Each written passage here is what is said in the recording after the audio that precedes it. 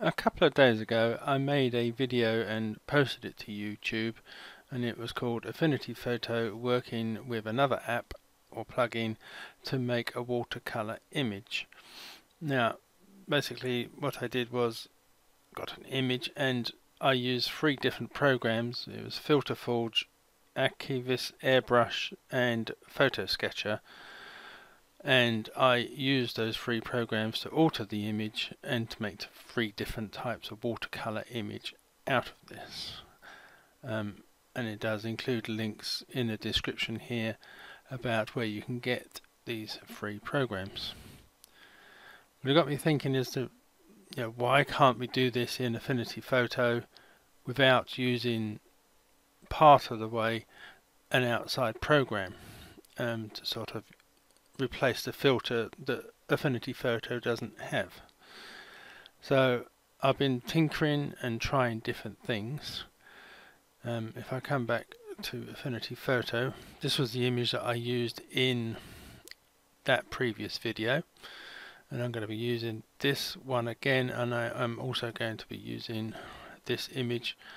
Both of these images come from Pixabay.com, and I will include links to both of these in the description for this video. But basically I'm not going to go into this too deeply, but basically I just selected both of these girls, ladies, whichever you want to call them.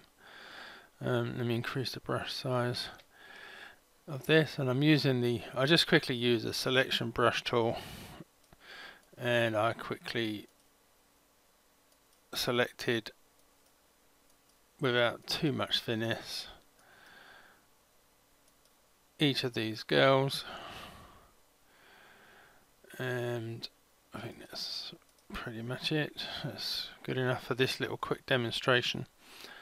And once I'd selected them, then I just pressed Control and J or Command and J on a Mac, which will then isolate and get rid of the background. So I press Control and D to get rid of the selection area, and then I exported this layer. I've turned the back layer off, exported this layer as a PNG, so I have a blank background. So I then have both of these girls cut out into PNG form and making the start for each of these various ways I'm going to show you to make watercolors. So I will shut down these pictures and I'll come back in a minute, so just hang on. So for the next part of this introduction, I just want to show you some of the images that I've made using these various ways I'm going to show you and the end results. Now I'm not going to claim they're all brilliant or perfect and or anything like that, but they are all made just in Affinity Photo. No outside program are used to help this. So these are the 4 examples that I have made in practicing this, and sort of varying degrees of success or failure, and you can even change it into a black and white image to sort of make it look like a drawing. As I said in the first video, because the brush strokes you use, the colours you use or what have you are going to be different every time, I can't show you an exact way of making a replica of every picture. It's a sort of bit hit and miss every time you do this as to how it will end up. You will just have to tinker with it as you go along for your own personal taste, because what I like you may dislike and you may want to do it slightly differently. And I will also say that I'm going to make this sort of tutorial into 3 different parts and show 3 different ways of getting these results. They are all basically variations on the same theme, and the blend modes you use, the brushes you use, and the colours you use.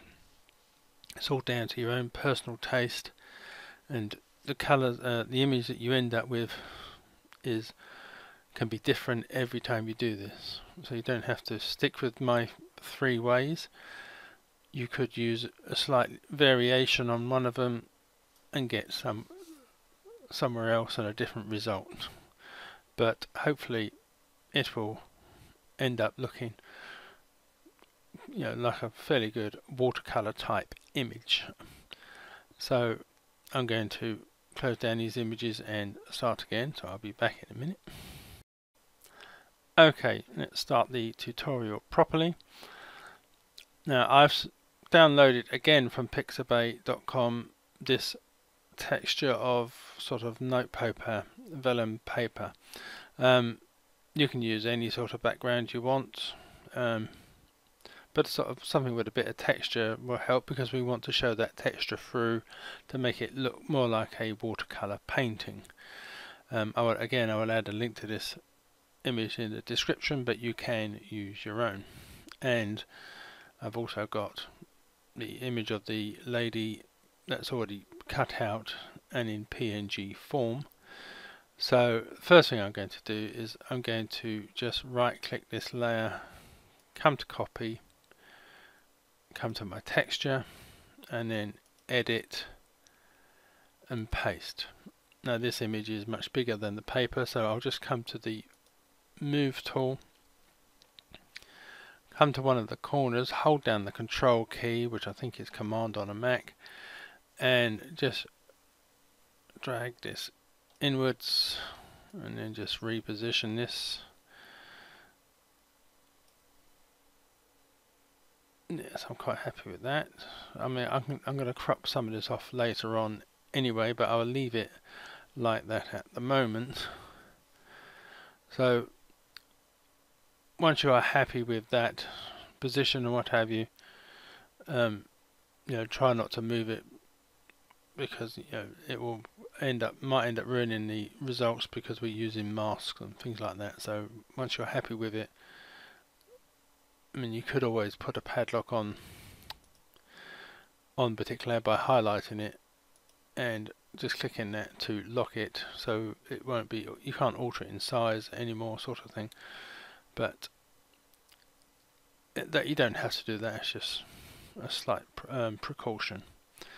So the first thing I want to do with that layer highlighted is come up to the select menu and then do selection from layer, and it will put the selection area around the image that you have there, and because it's PNG with no background, it will just automatically find the edges for us. So once we have the selected area, I'm going to add a layer mask, and to do this I just click on this icon here and it will add a layer mask and sort of group it in with that particular image. Now I can press Ctrl and D to get rid of that selection area, and I will open up this group here, and the mask is the one that is highlighted, and then I'm going to right click that mask and click copy, and then I will highlight the image layer again, and this time I will edit and paste. So I've got a copy of that mask up at the top of this stack here, and what I'm going to do is I'm going to invert this mask, so it will be, rather than white on the inside, black on the outside, it will be black on the outside and white, and yeah, it will swap around anyway. I'll click on layer and then just come to invert, or you can do Control and I. So that will change which area that is masking, but I'm going to need that later, but so I will just hide that for the minute and we will come back to that later. Right, so coming back to this layer here, again I will open up the group here and I will highlight the mask. Now what we're going to do is we're going to paint black onto the mask. So I need the brush tool, which is, I always lose this one, it's here somewhere. Oh, let's just press B. I know it's B. Oh, sorry, it's in the menu with, I had it on a different menu, which is why I couldn't see it. But just pressing B a few times will get you back to the brush tool. So now we need a brush tip, and as we're going for a watercolor type picture, I'm going to select one of the various watercolor options I have here, which that one will do. So I have this watercolor shape here, but I do need to reduce the opacity of this down quite a bit. So anywhere around the 10-15% mark.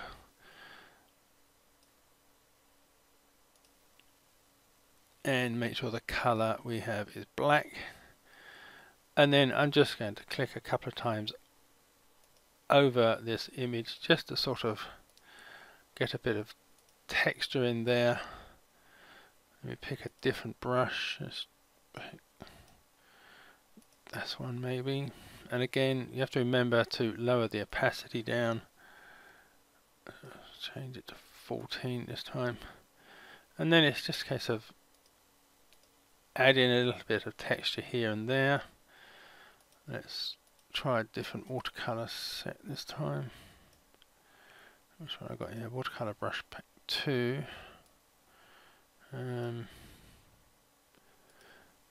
Let's try that one again, remembering to lower the opacity.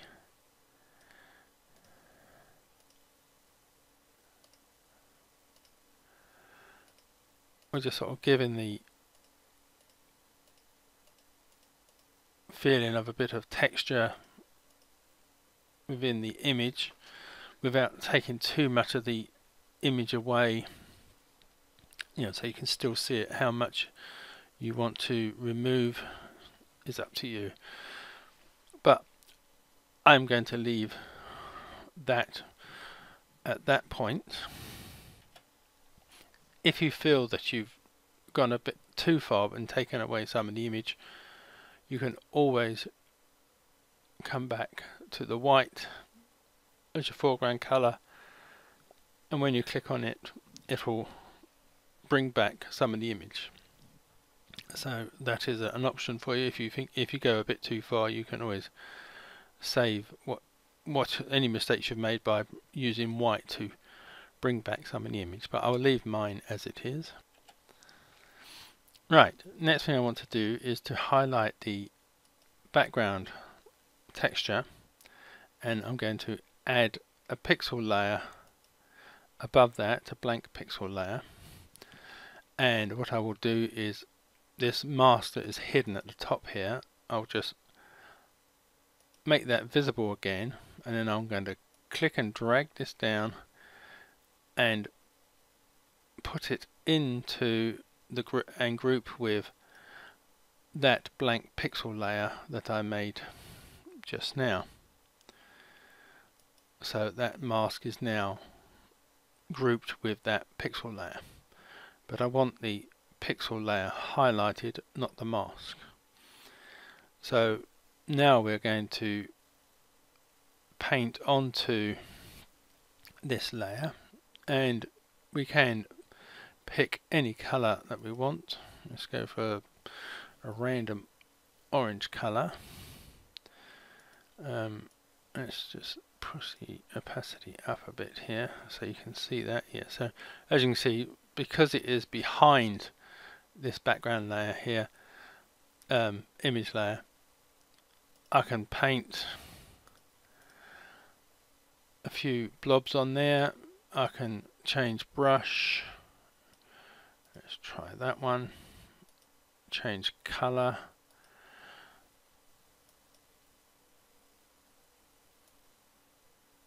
And try different things.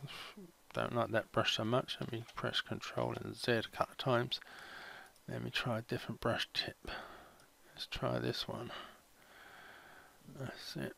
Lower the opacity down again.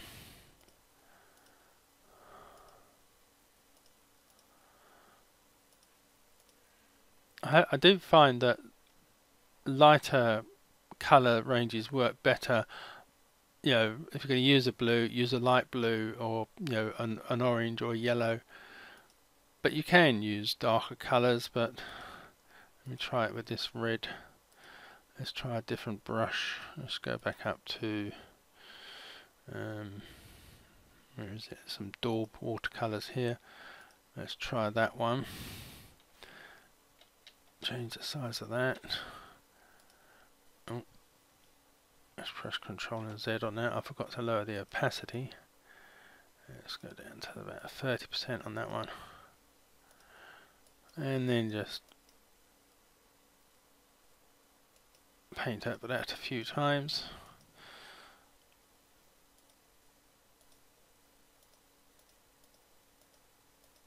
Right. Yeah, I'm quite happy with that. So that is okay, so I'll leave that at that for now. Right, what you could do now, if you want, is if I highlight the top layer image and add an adjustment of levels, you could just tinker with this, remembering we are sort of, it's affecting the whole image, not just the image of the girl, but the whole image, and just sort of tinker with how much you want this to look sharper or lighter.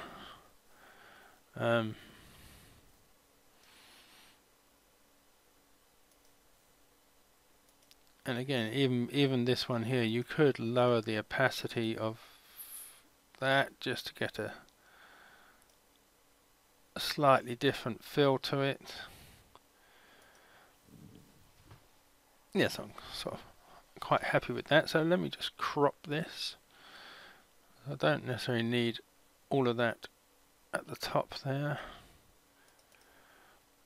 So there we have sort of version 1 of this. So you can save, or and better still, export this under a new name. You can also, just highlight this top layer, you could add a black and white adjustment. Now this is true on all of these versions, and then just see which works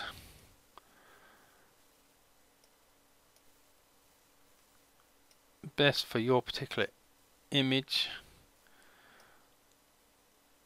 Yeah, see, that one's quite good. So again, you can export this, save this under yet another new name.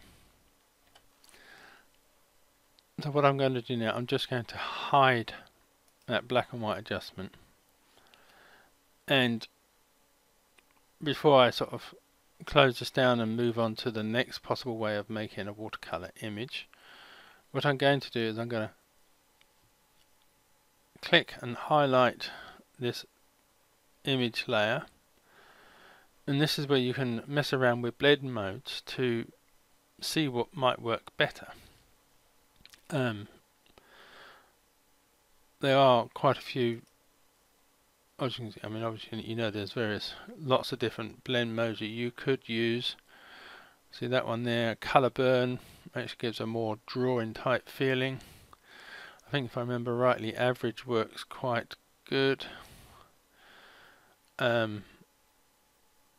and I think hard light and vivid light can work quite well.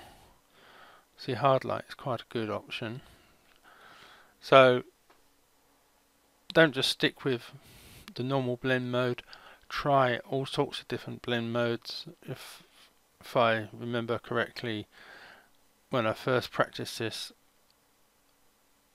I liked colour burn best, so I can always come back to my levels adjustment and just alter that a little bit to get a slightly different look to it. So again, you could export this, and again you could add the black and white adjustment and make adjustments accordingly to the new settings, and find a way that this works, something like that, and save that under a new name. So that is like 4 different options I've had just from one way of making this. So I'm going to reset things, and I'll be back in a little while to show you version 2. Right, moving on to version 2 of this watercolor tutorial. I've closed down some of the other images, and I've reloaded the paper texture, and then I've just got this girl in the white dress with the background removed. So I'm just going to copy that image, come to my texture image and paste this image in, and then I'm just going to move her into position like so, and then I'm just going to add a padlock to help keep that in place. Come off that tool a second. So the next thing I want to do is I'm going to have a look at the channels tab, which is the 4th one along in this bottom panel here, and we're going to look through the different composite layers just to find one that's got a nice sort of bit of contrast, a lot of dark areas, a lot of light areas, and the blue one seems to be about the best in here, although the green one doesn't look too bad, but I'm going to go with the blue. I'll just click this reset button to bring back all the colours, and on the blue background layer down here I'm going to right click that and create mask layer, so it will make a mask from that selection, and then I'm just going to duplicate this, and then I'm going to hide this one, highlight the one that is visible, and click and drag it down so it's grouped with the image layer. So you just need to make sure that it is the mask that is highlighted. Come to your paintbrush tool, make sure white is your foreground colour, and select whichever brush tips you want, and have a lowish opacity, and then it's just a case of painting on this image here, and this time rather than taking some of that image away, we are bringing it back because we are painting white onto what is basically a black layer mask. So sort of a reverse process of what we did before. Just lower the opacity of this brush. So it's just a case here of how much detail you want to bring back using this method rather than the other method is where you're taking detail away. Let's try a different brush again. Let's use this one here. I quite like this one.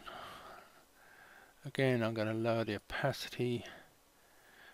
Let's try around the 17% mark.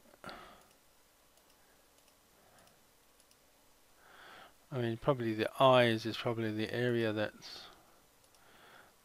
is best to bring back some details. So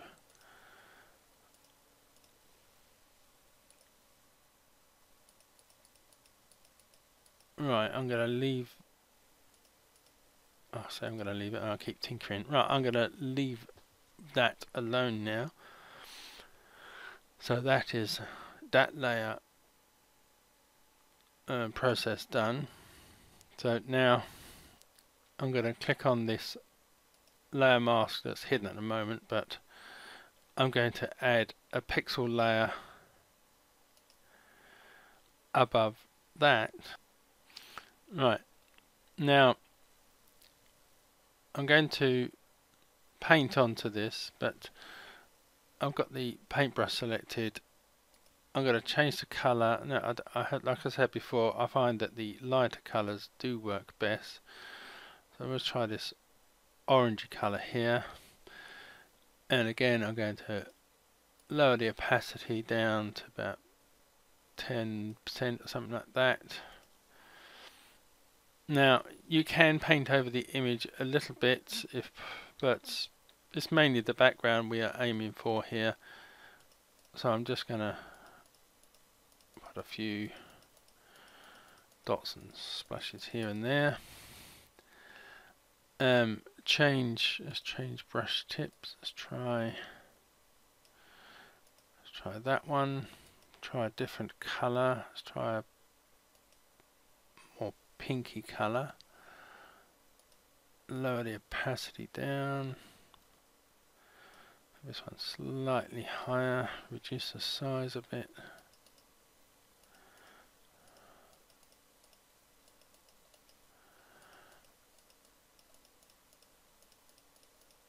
Alright, like I said, you can add a little bit of colour, but I wouldn't necessarily go too mad with that, because at this stage it's very hard to tell how this will affect the image. Let's just go with one more brush and one more colour. Let's try that one, and we'll go for maybe a very slightly darker green and an opacity of about 20%.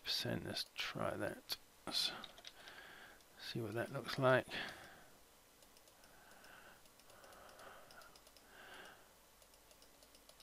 Right, yes, I think that'll do there.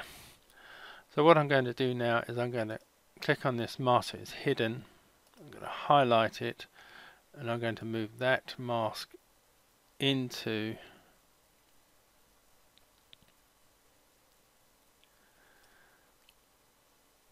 and be part of that group there. I did group it, yes I did. And then I'm going to highlight the pixel layer, and then I'm going to have absolutely no effect whatsoever. Not what I wanted it to do. Let me just hide that mask again.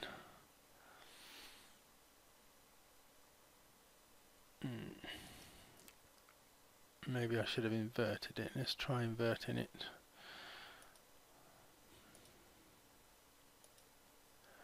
That's better. What I forgot to do was to invert that hidden mask, so it brings back the background and doesn't affect the image so much. Right, sorry about that error. So we have our second version. Again, like before, you could add a levels adjustment here and just find a setting or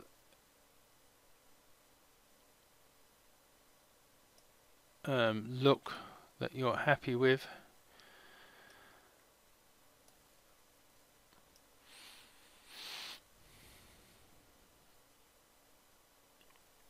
and then you can crop it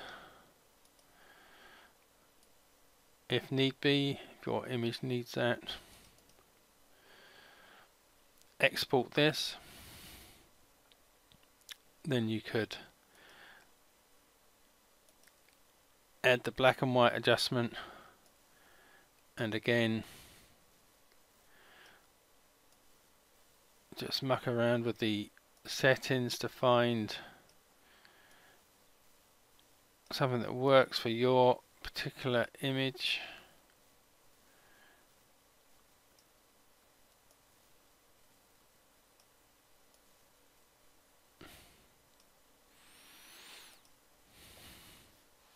So again, you could export that. Right, what I'm going to do now is I'm just going to hide those two adjustments I've added, because we can, like before, tinker with the blend modes for these various layers, again to get different effects and different looks. So you're not stuck with just one look. Now I personally, when I did this before, I quite liked having hard light on both the layers, and it gives it that sort of more wishy-washy watercolor type feel to it. And if I just bring back the levels adjustment, double click on that, I can just alter this accordingly, because of this hard light option. The background colors are a little bit lost, but the actual image of the girl is now looking a bit more, to my mind, what a watercolor would look like. I mean, I could maybe just tinker with the blend mode for that background area and find one that's color's not too bad, because it does show the color, and I've still got this sort of more softer looking watercolor for the image of the girl. So yeah, so I've got color for that layer and hard light blend mode for that layer. So I can export that now, and then I can bring back the black and white adjustment and just tinker with this until I'm happy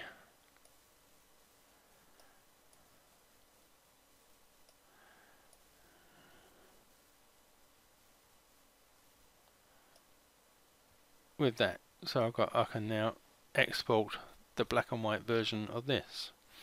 So I'm going to reset things, and then we will move on to version 3. Okay, moving on to version 3 of this watercolor tutorial. Again, I've opened the paper again. Again, I'm going to use this image here, so I'm just going to copy and paste. Reposition, resize if necessary, which I will leave there. I'll just add the padlock on that, come off that tool, and then I'm going to duplicate this background. You can either just use Control and J, Command and J, or just use this option here, and then I'm going to add the adjustment, black and white adjustment, and you can just tweak the settings a bit. I'm just going to lower the red down slightly and the magenta, and leave it at that.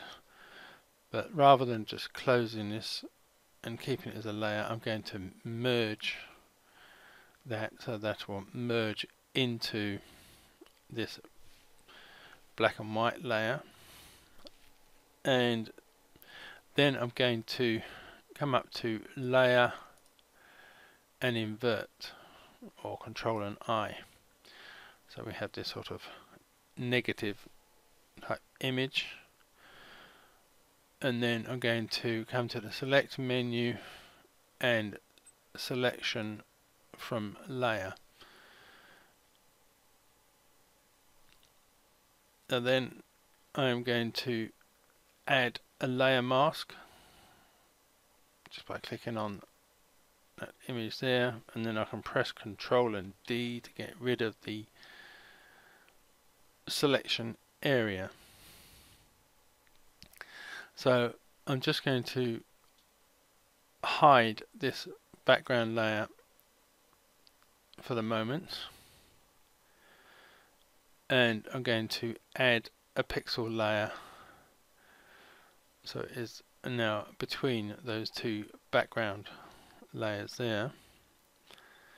And then I'm going to come to a brush tool and select whichever brush tip you want and a color that you want. Let's try a green this time. The opacity is quite low, we've got this on 19%, and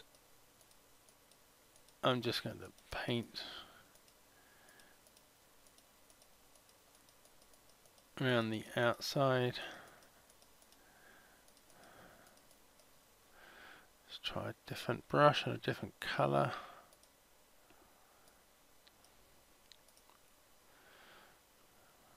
Let's go for somewhere in the red range. Lower the opacity again.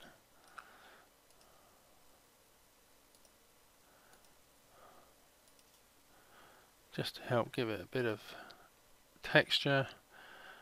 Again, let's try a different one. Let's try that one. And again, change the colour. What we've got green and red so far. We'll go for a light blue. Again, I'm going to stick with the lighter colours because I do think it works better.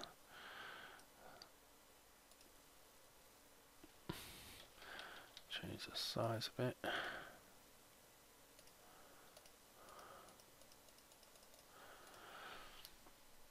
Right. I will leave that at that. Right, so what I'm going to do now is I'm just going to click and drag this pixel layer to the top, and then click and highlight this highest background layer, and I'm just going to change the blend mode of this to I think it's soft light, and then bring back this image here, and I'm just going to look for a blend mode that looks quite good on here. Hard light, it's not too bad. Pin light is quite good. Where were we? Linear light. Yeah, it's not too bad. I'll go with hard light. Right, so if I highlight this pixel layer here, I mean, I can add a bit more color onto the image itself, or I can use the eraser tool, which is that one there? Eraser brush. I'm going to have the hardness down quite low, and I have the opacity down lowish as well, and then I'll just erase some of this painting, not necessarily all of it, but just some, especially around the face area. So you have that effect there, and you could now export this, and a bit like before, you can add the levels adjustment and find a setting that works for you, your particular taste. We go with that for my taste on this one, and then add the black and white adjustment, and again tinker with the settings to get a feeling and taste that you like.